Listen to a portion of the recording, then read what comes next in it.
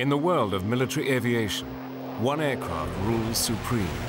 100 knots, rotate. Built to put American pilots back in charge of the skies, this is the ultimate air superiority fighter, able to climb to the height of Mount Everest in just 60 seconds.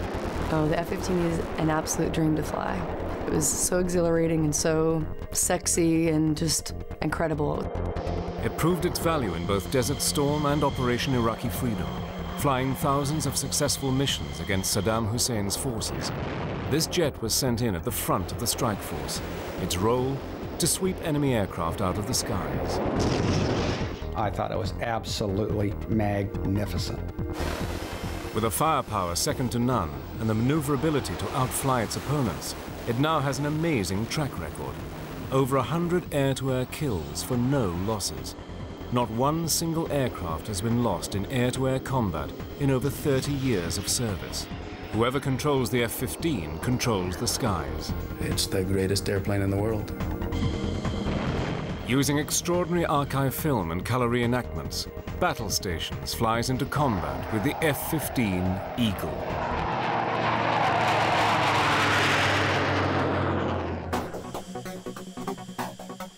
January the 16th, 1991, Operation Desert Storm. American air attacks on Iraq are poised to begin. Flying at the front of a great wave of coalition aircraft are 20 F-15 fighters. 50 miles into Iraq, their radar picks up enemy contacts. Captain John Kelk leads the flight of F-15s, and he is the first to hear the radar warning tone in his headset. Enemy fighters are targeting his plane. You got someone locked, interrogate, bandit. Kelk cannot be certain that the aircraft ahead are hostile, but as the jets close at over 1,400 miles per hour, the F-15 pilot is forced to decide, should he shoot to kill? His radar shows a fighter flying aggressively up towards him, so he prepares for combat. Closing his eyes to protect his vision from the anticipated explosion, he slams the pickle button on his stick, launching an air-to-air missile. Seconds later, a huge explosion lights up the night sky. Kelk has become the first American to score an air-to-air kill in the F-15. 30 years of planning has finally paid off. But the F-15 story begins decades earlier, deep in the Cold War years.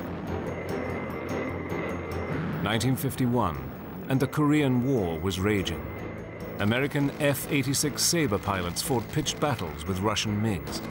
These American pilots first learned their dogfighting skills during the dark days of World War II, and in Korea, they achieved an alleged kill ratio of 10-1 against the Soviets.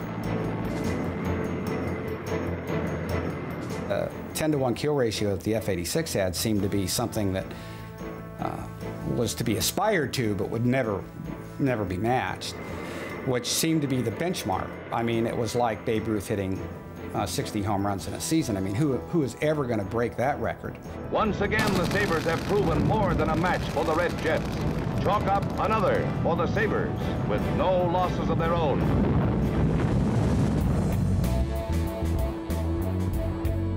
By the Vietnam War, US Air Force pilots were flying F-4 Phantoms against a new generation of Soviet-built MiGs. US Air Force planners decided that the new aircraft would fight at great distances using guided missiles. They believed the age of the dogfight was over. But missiles do not always find their targets, and in fact only 14% of the first AIM-7 missiles ever hit anything. When the Phantom's missiles failed, the fighter was left completely defenseless, as it had no gun.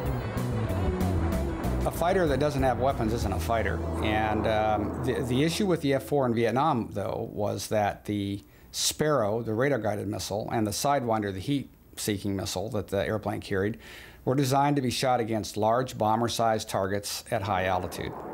When you take a system designed, optimized for that, and then employ it against small fighter-sized targets, highly maneuvering at lower altitudes, the results are not pretty, and they weren't pretty for us. Soviet MiGs flown by the Vietnamese lured F-4s in close, knowing they were soft targets. American pilots were not trained to dogfight.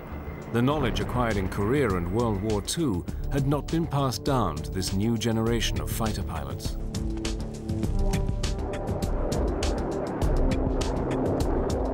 The training that I had to go to Vietnam was abysmal.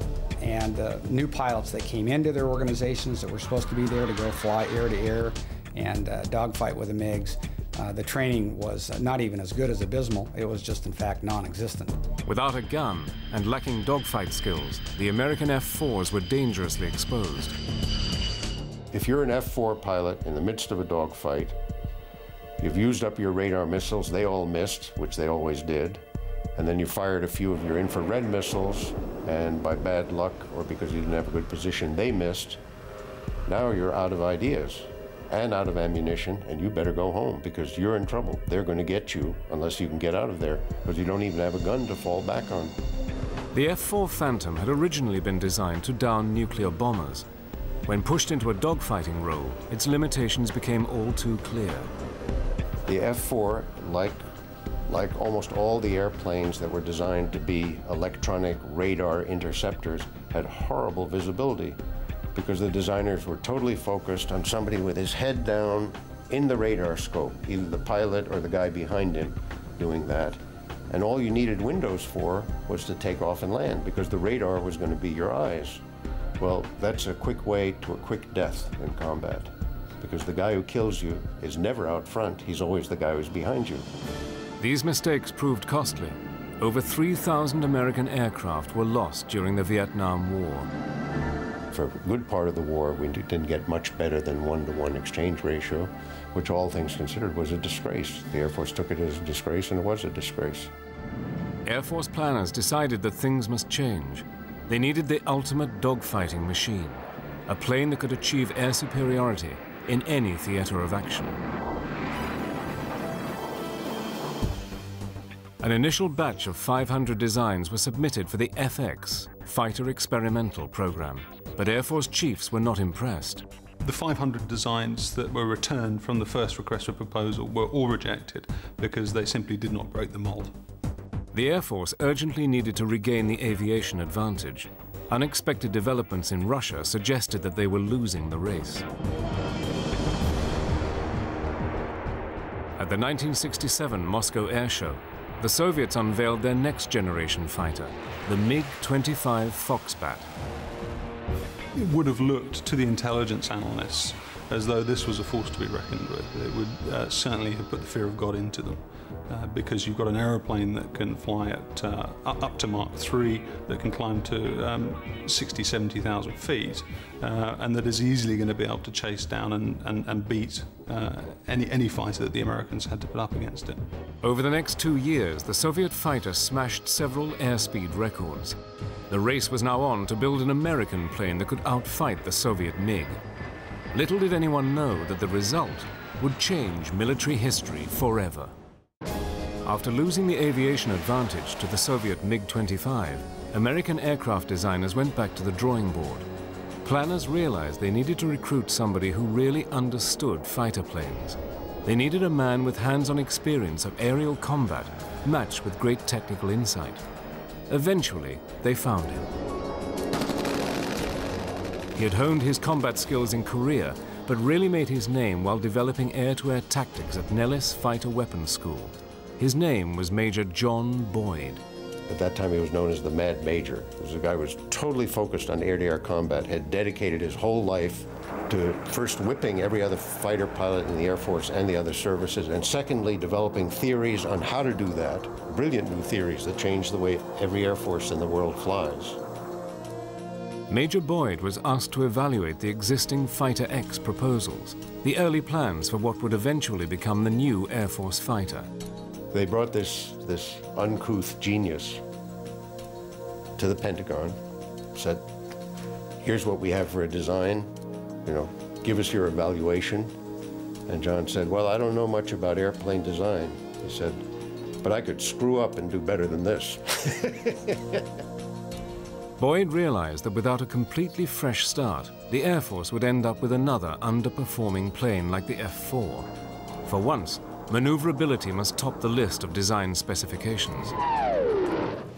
Boyd needed to get his hands on the most powerful computers of the day.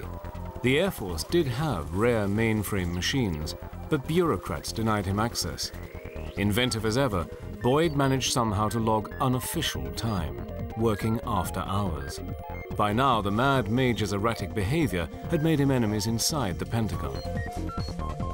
One hostile colonel accused him of stealing $1 million worth of Air Force computer time. To some senior officers, John Boyd would always be a dangerous maverick.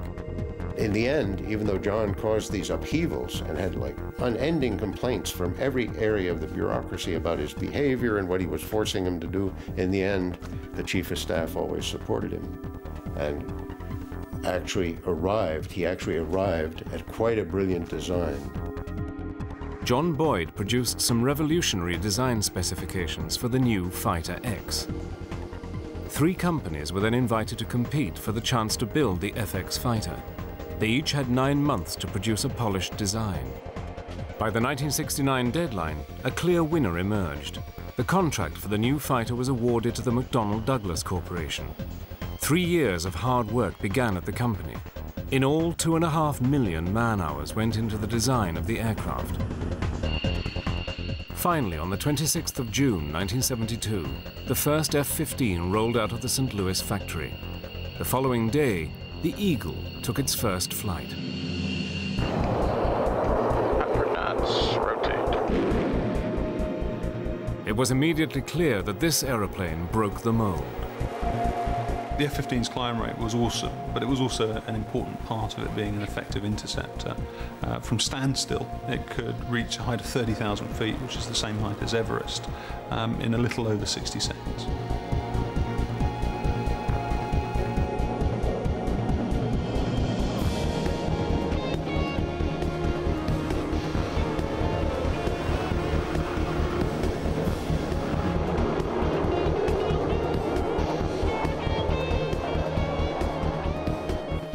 There had also been a revolution in the cockpit, with equipment designed to free a pilot from distractions.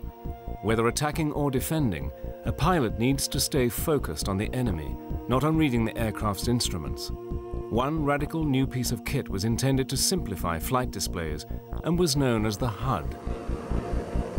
A HUD is a heads-up display, and it helps us in so many ways because we don't need to look down for any information. Everything that we do and everything that we need to see is right there in front of us. You've got your altitude, you've got your airspeed, you've got your Mach number, your G's available, the G's that you're actually pulling, what mode you're in, whether you've got a shot on somebody, if you're trying to shoot him with a missile, whether or not you're ready for a bomb to come off. Everything that you need to see is right there in front of you, so you don't have to look anywhere else for it. While the HUD projects information onto the canopy, the hands-on throttle and stick, or HOTAS system, means that a pilot should not even have to look down to fire weapons, something crucial in the heat of battle. HOTAS was designed to make it easier on the pilot to be more efficient in the cockpit. With HOTAS being that quick and easy to change from different modes, it definitely means a matter of whether you kill your bandit now or you get killed. I think that having the HUD and having HOTAS definitely makes it more strapping the fighter onto you. You become one with the fighter.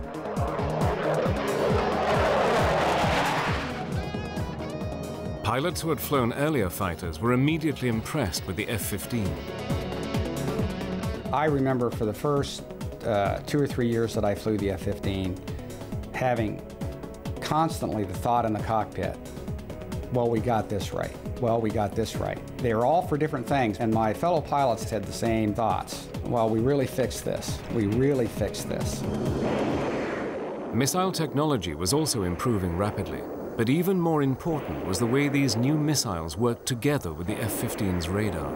You can have good missiles, but if you can't target them with a good radar that maintains a lock, that provides accurate ranging information and engagement information, then they're not a lot of use. In the F-15, a powerful radar meant that air-to-air missiles would be more effective than ever before. If the system worked in the heat of battle, it would be the key to air supremacy. the F-15 would be the best. In theory, the Eagle's radar would locate and destroy enemy aircraft before they ever knew what had hit them.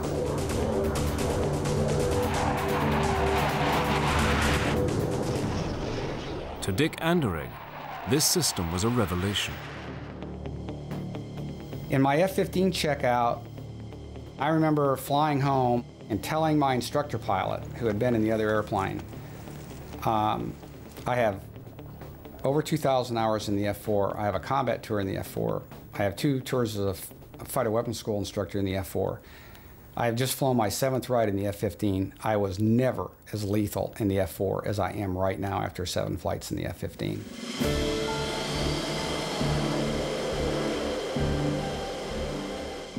Within 3 years of its first flight, the Eagle had broken multiple records.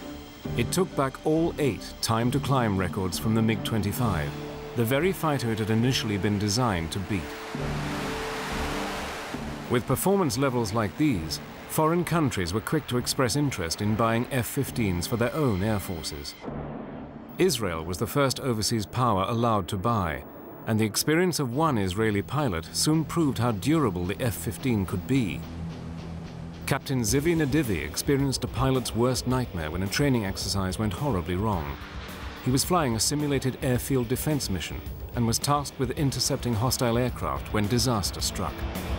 I saw what in hindsight was the number 3, which is the leader of the rear pair, and he was upside down, and I was at around 14,000 feet, and I shot a missile. Even though he was upside down, he continued to go up. And I was like this, so it was stomach to wing. We couldn't see each other. And we collided.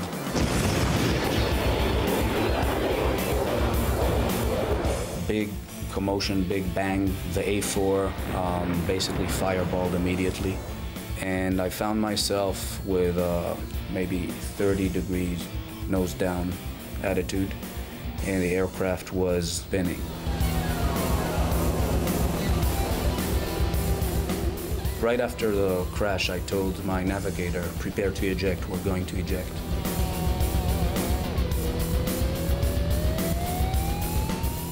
I opened afterburner, which is a totally opposite instinct when you're spinning towards the ground. Then the roll slowly stopped, and slowly I was able to bring the nose back up. I told my wingman to come close and to inspect me. There was a huge spray of fuel that was being drawn out of the wing, and it basically camouflaged what was going on there. Nadivi had survived the mid-air collision and now had partial control over his plane. He was 10 miles out from the nearest airfield, but hoped he could still land safely. But the pilot could not see what had happened behind the spray of leaking fuel. In reality, his F-15 had been so badly damaged in the collision that he was flying on just one wing. Somehow, he was able to regain control over his aircraft and attempt a landing. I approached the airfield. I crossed the threshold where usually in an F-15 you cross at 130 knots. I crossed at anywhere between 250 to 260 knots. Was landing at approximately twice the normal landing speed. I put the tail hook down. There was a cable at about 1/3 of the runway, and we went into that cable. But because of the speed, the hook is not built for those speeds, and the hook basically tore off the airplane.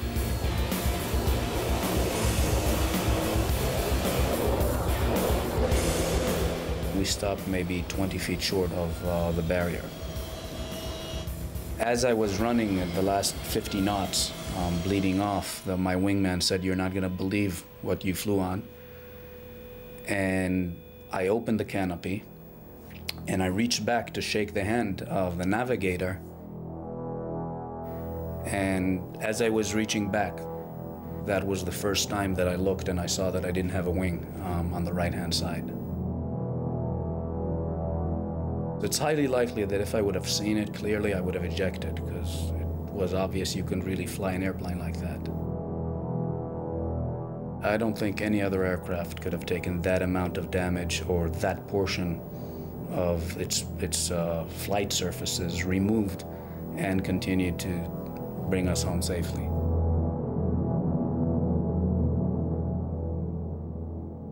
The best testament was a good friend of mine who was an F-16 pilot, and he crossed and he saw that there was no wing, and his first words was, "Can I transfer to F-15s?" In theory, it should be aerodynamically impossible for an aircraft to fly with one wing missing. McDonnell Douglas sent a team to investigate the incident. Their first inclination was it was a taxiing accident. It couldn't happen in air in the airplane. And only when they later went to analyze it and said, okay, the F-15 has a very wide body, and you fly fast enough, then you're like a rocket, then you don't need wings. The Eagle had done what was thought to be impossible. If a pilot could land an F-15 with just one wing, the plane should be able to endure unimaginable punishment on the battlefield. But nobody could tell at this stage how well the Eagle would perform against the feared MiG-25. The first good look at the MiG-25 came when a Russian pilot, Viktor Belenko, defected in his MiG-25 to Japan. The Japanese and the Americans hustled over the aeroplane, they dismantled it on the airfield, and what they saw and what they found was that it was an aircraft that was far less capable than they had originally thought. MiG-25s look weak on paper, but the Israeli Air Force was the first to challenge them in a real air battle. Since the creation of the modern state of Israel, the Middle East had been torn by bitter wars. Simmering territorial conflicts between Israel and her Arab neighbors periodically flared into violence. One such conflict broke out in the late 1970s, as Israel and Syria vied for control over the Lebanon. Syria possessed a modern air force with Soviet-supplied planes, MiG-25 Foxbats. The MiG-25, in my opinion, was a teaser. It was a test, I think, at that time between the Soviet bloc and the US as to whose technology was better. On the 27th of June 1979, a group of Israeli Phantoms attacked targets on the Lebanese coast. Just as the Phantoms completed their strikes, they spotted Syrian MiGs approaching fast. The enemy fighters would be on top of them in seconds. A flight of Israeli F-15 Eagles was protecting the Phantoms, patrolling the skies above them. They immediately hit their afterburners and streaked down towards the hostile MiGs. Each F-15 pilot picked a target and locked on with Sidewinder air-to-air missiles. Seconds later, the Sidewinders ripped into the MiGs, instantly vaporizing them. For the very first time, the new American technology had been pitted against Russian MiGs. The result was a great victory for the F-15, with the Eagle scoring 5 air-to-air kills on its first day in battle. The F-15 went on to dominate the skies above the Middle East. In the Lebanon War, the Israeli Air Force basically shot down over Lebanon close to 80 aircraft. And as far as I recollect, there was no air-to-air losses on the Israeli side. American pilots could only watch this encounter. They still had not had their chance to fly the F-15 in a real conflict. 10 more years elapsed before American fighter planes were called upon once again.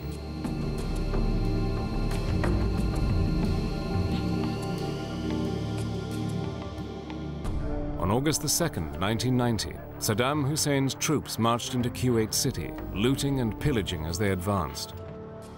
The US response was swift. Saddam could not be allowed to threaten Middle Eastern oil supplies, and there was a clear possibility he would order his troops to advance on Saudi Arabia. He had to be stopped at all costs. Operation Desert Shield was initiated, and one of the first directives was to deploy 166 F-15s to Saudi Arabia. Their job was to protect the northern Saudi oil fields from Saddam Hussein's advancing troops. As I report to you, air attacks are underway against military targets in Iraq. The F-15 would be critical to the success of the Desert Storm air war. American F-15 pilots have not yet flown in combat. This is their chance to prove they possess the right stuff. In 1991, American F-15s were the first planes sent over to the Gulf region for Desert Storm. Their job was to halt Saddam Hussein's advance and to help liberate the Kuwaiti people. Ranked against the F-15s was the biggest air force in the Middle East. Saddam controlled 550 combat aircraft, including MiG-29 Fulcrums, the very latest high-tech Russian-built fighters. Clearly, this would be a challenging new test for the F-15s. It was to be a meticulously planned air war with no room for error or confusion. TACC, the U.S. Tactical Air Control Center, drew up a 600-page air tasking order. This document was General Chuck Horner's route map for the air campaign. It listed every sortie, every target, all munitions to be used, and every supporting aircraft. General Horner, he was the designer of the air war, and he worked there in the TACC. He was there every night for, probably 15, 20 hours a day practically. And he or one of his other generals would come to me sometime and ask me F-15E specific questions. For example, can your airplane hit this target? And they'd show me a satellite photo or a map and a target description, and then I'd give them an answer, yes or no. And most of the time I'd look at it and go, sure, that thing's gonna return radar, we've got good coordinates where it is, we can hit it. The goals of the air campaign were first get control of the air, because that enabled all other operations. Then the second goal was to debilitate the Iraqi army so they could not resist our ground forces when they went in to liberate Kuwait. And the third thing we did, which was sort of a side mission, was attack his weapons of mass destruction programs, nuclear, biological, chemical, and the Scud systems that could deliver them. General Horner assigned two primary roles to the F-15. F-15Cs, the pure air-to-air fighters, would ensure air superiority, while the F-15Es, their Strike Eagle cousins, would bomb heavily defended high-value targets. On the 17th of January 1991, the plan went into action as President George Bush Sr. ordered a strike against Iraq. Mike Smith was working in the Tactical Control Center. He liaised with the F-15 squadrons, passing them their target information. The first few nights, the big concentration was the fixed Scud sites. We wanted to knock out all the fixed Scud sites in western Iraq. I believe that Israel threatened to use nuclear weapons in retaliation to a Scud attack, say, that carried biological or chemical warhead. And as a result of that, I could see why the immense pressure was put on us about the Scud missiles. A wall of metal, a wave of F-15 fighters was called upon to sanitize Iraqi airspace ahead of the strike force. The Eagles would be kept very busy through the night, fighting at the leading edge of the Desert Storm air battle. We went in as part of the first wave of 24 F-15Es to go in and strike targets, and our targets were fixed Scud sites along the western border. Rich Horan's flight sped towards Iraqi airspace. Before they could cross, a difficult operation had to be completed. One of the scariest things was just air refueling. It was very dark, moonless night, and there were a couple people had close calls with just potential mid-airs with the tanker and each other as we're doing this. Only some very careful flying saved the mission from near disaster. The Eagles still had 200 miles to go before reaching the Scud sites. They now flew very low over the desert. They began targeting long before the Iraqis could even see them. Rich Horan, as a weapons systems officer, was responsible for picking out a missile launch site. We're about 12 miles out from the target, and the conversation is, this isn't so bad. These guys are asleep. And about that time, all hell breaks loose.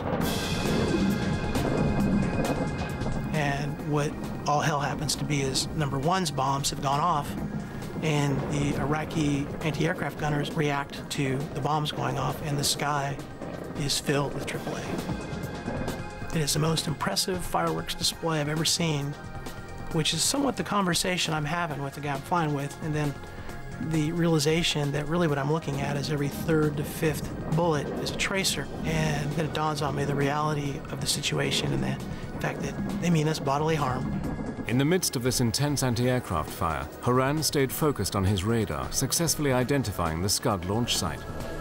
What I saw was fixed sight, and as we turned in on the FLIR, our forward infrared scope, you can actually see a tell with a missile on it that our designation is on. We drop our bombs and come off target. As they came off target, a mighty explosion rocked the Scud site. Horan and his pilot rejoined the other F-15s. All 24 had made it safely through the target area, but they were still deep within Iraqi territory. Suddenly, a new threat appeared on Horan's radar. Could this be one of the feared MiG-29s? And you can see it flying parallel, offset by several miles to our string of airplanes, and then you see it, what is obviously him running an intercept on our aircraft. We lock him up to let him, for his radar warning receiver, to let him know that he is being looked at, and sort of point at him, hoping to get a reaction or to potentially employ our AIM-9 missile, and then he essentially turns away. The Iraqi pilot seemed reluctant to attack a large flight of F-15s, but was he just holding back, awaiting his opportunity to strike? At night, I never said I'd be looking behind me, but I was practically unstrapped, standing on the back of the seat, looking to see if this guy was gonna run an intercept on us. And probably about a minute or so later, there's a gigantic fireball, and which I believe is his aircraft, that's actually hit the ground. Lacking the F-15's night-flying abilities, the Iraqi pilot probably lost control and flew into the desert. It had been a decisive night for the American F-15s. The Strike Eagles fought their way in and destroyed their targets, while the air-to-air F-15C models blooded their talons, shooting down 6 Iraqi aircraft. They had scored the first air-to-air kills from an American Eagle with the opening salvos of Desert Storm. Many Iraqi pilots now realized they could not win and attempted to escape with their planes to Iran. It was a short hop to the safety of the Iranian border, but coalition forces were always vigilant.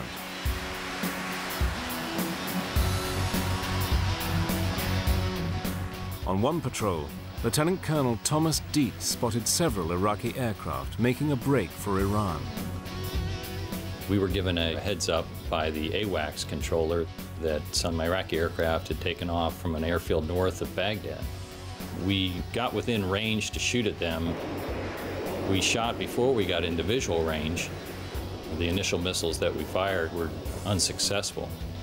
So we wound up essentially rolling in behind these 4 Iraqi aircraft, about 1.5 miles behind them. Shot them with heat-seeking missiles. The new generation of missiles had a very high accuracy rate, so Dietz was astonished when he saw his shots miss the Iraqi planes. I could see the warheads detonate from the missiles, and then the Iraqi aircraft continued to fly. And I was figuring maybe I was snake bit here, that got into such a position and the missiles didn't seem to work. Well, I probably had temporal distortion, because just a few seconds later, a little flame started trickling out the back of the aircraft on the left, and then flame trickling out the back of the aircraft on the right. And just a few seconds later, huge fireball, followed by the second aircraft doing the same thing. At that point, I was just about to pronounce myself the world's greatest fighter pilot, at least in my own mind, when I thought maybe I ought to look around and see if there are other Iraqi aircraft flying around. And I remember as I started looking to the left, right there, not far from me, within a half mile, was an Iraqi aircraft that had his nose pointed out in front of me, which made me initially think, oh, this guy could shoot me with a gun. Having shot down one Iraqi fighter, Thomas Dietz then spotted another flying straight towards him. He needed to react fast, thinking the enemy might open up with his gun at any second.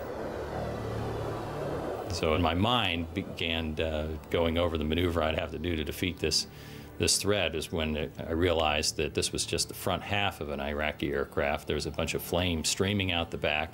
The canopy was gone, indicating the pilot had ejected. And I looked over, and there is my wingman behind that aircraft. He had shot that down. This pattern of successful shoot-downs repeated itself throughout the Gulf War. The Iraqi Air Force, I think they were finished in the first 2 or 3 nights. The F-15 was very effective at sweeping them out of the sky. And if they had any airplanes, they weren't flying them. Only 2 F-15s were lost during Desert Storm. That losses were so low was testament to the skill and training of the Eagle pilots. They flew an amazing 2,400 missions in total and ensured that the Iraqi Air Force was largely confined to the ground. The F-15 definitely proved itself in the Gulf War. I think it had a reputation before the Gulf War of being a force you did not want to reckon with. Coming out of the Gulf War, that reputation was clear in everyone's mind worldwide. Kuwait had been liberated and Saddam subdued, but the power struggle in the Gulf region was far from over. The US Air Force continued to fly over Iraqi airspace on Operations Northern and Southern Watch. For 12 years, they kept a careful eye on Iraq's military activities.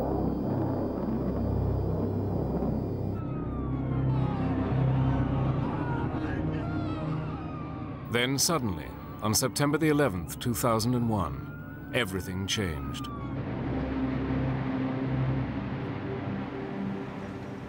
Freedom itself was attacked this morning by a faceless coward,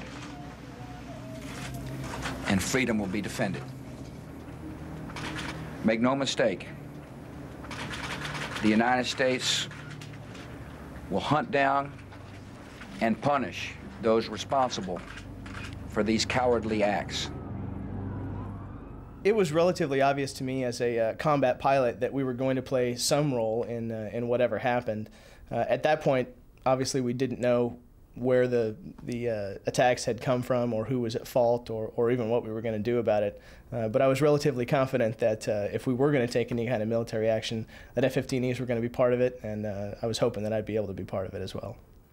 Well, after 9/11, obviously being the first time that we as a country have been attacked on our own soil in quite some time, every country is going to respond when something like that occurs to them. However, I think it's because of the makeup of our country, the fact that we fight for freedom, and 9/11 was an attack against that freedom. It did bring us together, and it brought us together in a very good way. Before long, F-15s were at the forefront of President Bush's war on terror, helping to hunt down al-Qaeda in Afghanistan. The role of F-15E in Afghanistan was mostly close air support. They were working in close proximity of ground forces, and they relied on the eyes of those guys to find al-Qaeda and be able to determine if there's a good guy or a bad guy. It was the exceptional range of the F-15E that proved invaluable in the Afghanistan conflict. We're hitting targets well beyond the reaches of the Army. We're going to be the long arm of the law. F-15s also worked closely with ground troops, precision bombing targets identified by their Army colleagues. Afghanistan was soon liberated from the repressive Taliban regime, but trouble was brewing elsewhere. The US Air Force had remained active in the Gulf region for the 12 years since Desert Storm. But by early 2003, it had become clear that Saddam Hussein and President Bush would not reach any understanding over weapons of mass destruction. War broke out again in early March. The Iraqi Air Force increased its activities in the weeks leading up to war, but once hostilities broke out, they seemed to lack the will to fight. We thought that there might be a little bit of opposition in the first day or two of the war. So during the first 2 days, 3 days of the war, we parked ourselves right off their airfields, just waiting for them to fly, hoping that they might get airborne and being able to take them down, realizing that if they did get airborne, they were going to be dying right off their own airfield because we were right there ready to shoot them down as soon as they took off. I'd certainly like to think that after the Iraqi Air Force experience during Desert Storm, that they'd know better than to take off and fight an Eagle. I think it's the first time in warfare that there's been an enemy Air Force that didn't turn a wheel.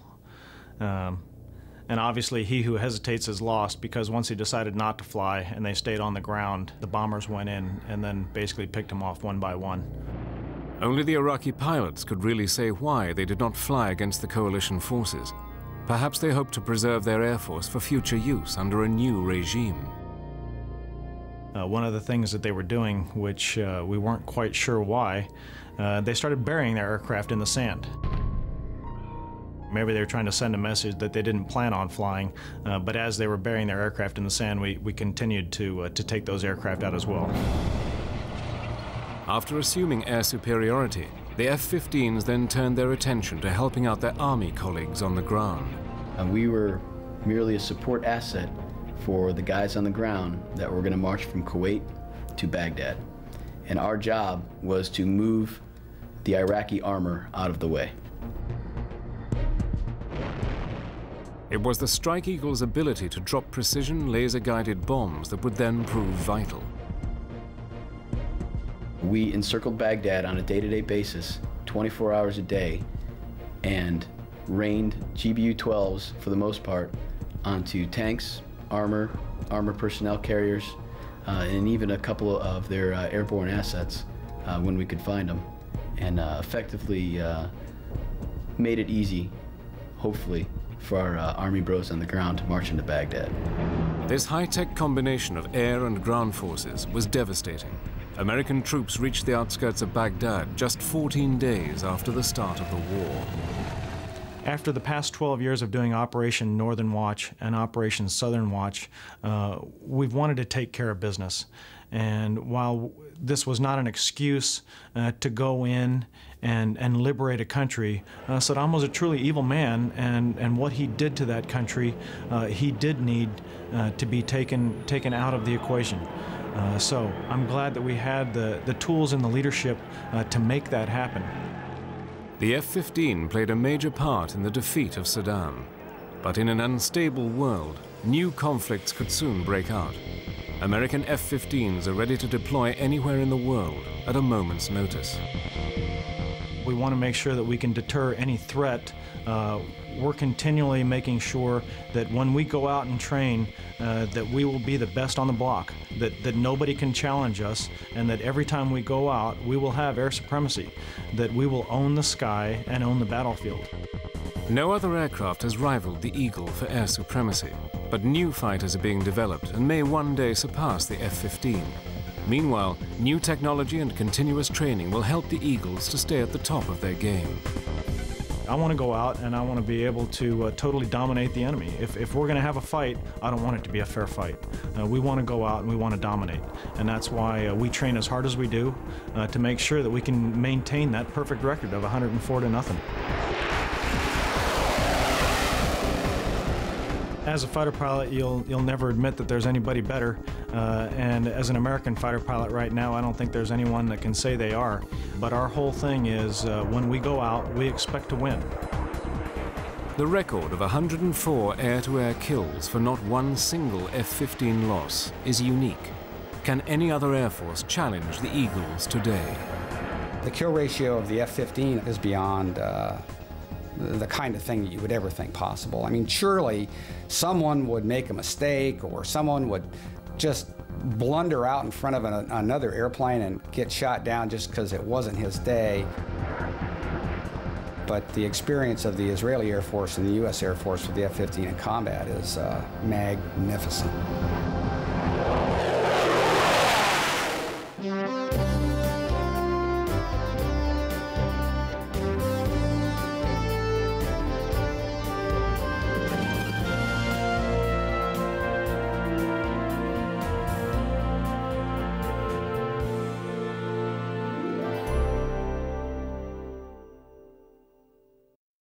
Interestingly, I had no desire to be a pilot in my younger days.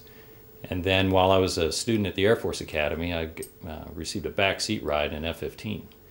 And as soon as I landed from that mission, I knew that that's what I would want to do. If someone would pay me to do this, if I could make a living flying this airplane, that would be fabulous. And that was a real turning point in my life. It was really the start of my professional career, I think. I was stationed at Bitburg Air Base, Germany, back in 1991. When the Gulf War kicked off, my squadron was tasked to deploy to Saudi Arabia to provide air superiority for U.S. forces or coalition forces as in the effort to liberate Kuwait. As Desert Storm progressed, going to bed the night before the war started, I expected to wake up in the morning and some of my squadron mates that flew that first night to have come back after shooting down 5 or 6 or 7 Iraqi aircraft. When most of them came home without having shot down anything, I was quite surprised. As the war progressed, and there were a few more engagements, it became apparent that there weren't going to be many engagements. And now it was more like a situation of who was going to be so fortunate as to actually have the opportunity to do what we had trained for over so many years. I've flown the F15 C model, actually the A through C model, which is strictly an air superiority, an air-to-air fighter aircraft. I've have a little over 3,000 hours of flying that airplane. And like I said, it's strictly an air-to-air combat aircraft. It doesn't carry air-to-ground weapons. It carries up to 8 air-to-air missiles as well as a 20mm cannon. And we focus exclusively on the ability to shoot down other airplanes. That's our mission. My wingman and I, approximately 3 weeks into the war, we were on combat air patrol trying to prevent Iraqi aircraft from flying to Iran. We were given a point out or a heads up by the AWACS controller that some Iraqi aircraft had taken off from an airfield north of Baghdad. We immediately headed northbound to try to intercept them before they got to Iran. We got within range to shoot at them approximately 10 miles away, and we were cleared by the AWACS controller to shoot, that they were in fact hostile aircraft. We shot before we got into visual range and then proceeded in closer and wound up actually very close to them. The initial missiles that we fired were unsuccessful. So we wound up essentially rolling in behind these 4 Iraqi aircraft that were flying very low, I would say 100 feet off the ground. And we rolled in about 1.5 miles behind them, shot them with heat-seeking missiles that came off the rails of our airplanes, flew out and engaged the enemy aircraft. I could see the warheads detonate from the missiles, and then the Iraqi aircraft continued to fly, which gave me pause for concern. I was figuring maybe I was snake bit here that got into such a position and the missiles didn't seem to work. Well, I probably had temporal distortion because just a few seconds later a little flame started trickling out the back of the aircraft on the left, and then flame trickling out the back of the aircraft on the right, and just a few seconds later one of the aircraft impacted the desert floor, and a huge fireball that reminded me of pictures of napalm exploding that I had seen from Vietnam occurred, followed by the second aircraft doing the same thing. At that point, I was just about to pronounce myself the world's greatest fighter pilot, at least in my own mind, when I thought maybe I ought to look around and see if there are other Iraqi aircraft flying around. And I remember as I started looking to the left, right there, not far from me, within a half mile, was an Iraqi aircraft that had his nose pointed out in front of me, which made me initially think, oh, this guy could shoot me with a gun. So as I, in my mind, began going over the maneuver I'd have to do to defeat this threat, is when I realized that this was just the front half of an Iraqi aircraft. There was a bunch of flame streaming out the back. The canopy was gone, indicating the pilot had ejected, and I looked over and there's my wingman behind that aircraft, and he had shot that down. I looked a little further to the north, and there was another aircraft that my wingman, Bob Giggs Heeman, had shot down. And so as we shot down a total of 4 aircraft that day, and I asked him if he saw anything else. He said no, and we egressed the fight, went back to our cap, and stayed there for a few more hours, actually. My wingman and I had another opportunity to engage some Iraqi aircraft, and this was after the ceasefire had been signed, so it was late March of '91. We were patrolling the no-fly zone north of Baghdad when we encountered two Iraqi aircraft, which we rolled in behind them. As it turns out, these aircraft were up bombing the Kurds. I rolled in behind what was identified as a Su-22 fitter, which is a fighter bomber. I rolled into about a half a mile behind him and shot a heat-seeking missile that flew right up the tailpipe of this airplane, and the aircraft blew up like you see in the movies. There was not a discernible piece. There was no way I could identify the aircraft after the missile had exploded. At that point, my wingman tells me that he's behind another Iraqi aircraft and the pilot has ejected from the airplane. As it turns out, it was a PC-9 turboprop aircraft, and that pilot was the forward air controller for the fighter bomber that I had just shot down. And evidently that Iraqi pilot was not interested in waiting around to find out if we were going to shoot him down. So he ejected, and my wingman flew right by him as he descended in his parachute, and we followed his aircraft for a few more miles until it impacted the desert floor. And so that was quite an interesting story, an interesting turn of events. It was especially interesting to hear the communications back and forth between my wingman and myself. Fighter pilots are constantly making mistakes. The idea is to make small mistakes and to try to not repeat your mistakes over and over again. That's why it's so critical that we train frequently and that you fly a lot, especially as a young fighter pilot, because you have to make these moves with the stick and the throttles and all the buttons on them. It has to be second nature. You don't have time to think about each switch and, well, then I'll put this here if that happens. Air-to-air combat is an extremely dynamic environment, and decisions are made in split seconds that result in survival or death. Papa 22, Galena ground, taxi to runway 25, wind calm, altimeter 299er1. Alpha Papa 22. Alpha Papa 22 tower, change to departure, wind calm, clear for takeoff, runway 25.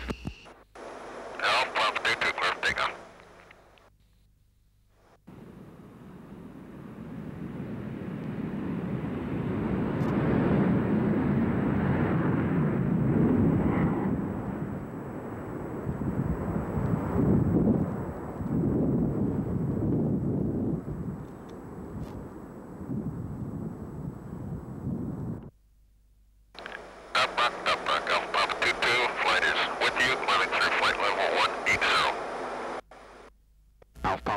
Flight or radar contact. Check weapons safe. Climb Angels 35. Vector 330. Set speed Mach 0.83. Mission refuel. Alpha Papa 22, weapons safe. Alpha Papa 0, weapons safe.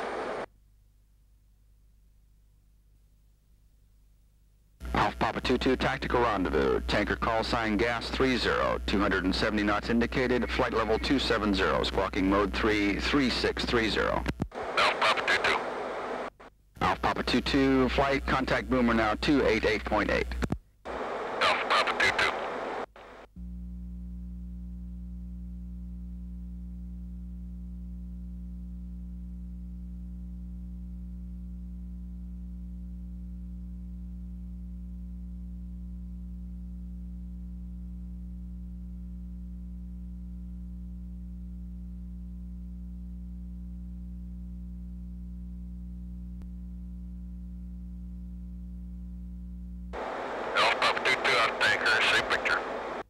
Alpha Papa 22, left 25, ID 2568. Alpha Papa 22. Papa 22, 2 contacts, tracking 030, 21,000. Alpha Papa 22. Papa 22, descend Angels 23. ID by type, aircraft only, report any unusual activity, external armament or hazard. Alpha Papa 22. Papa 22, right 030, final turn, bogey 344. Alpha Papa 22, tally ho. Judy.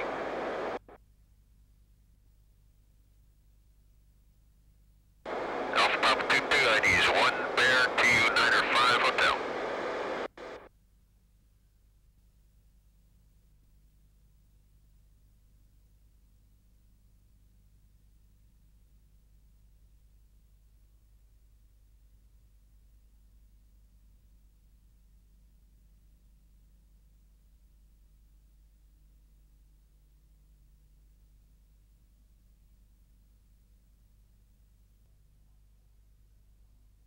Alpha Papa 22 flight, come off south, vector 140, Angels 35, mission RTB. Alpha Papa 22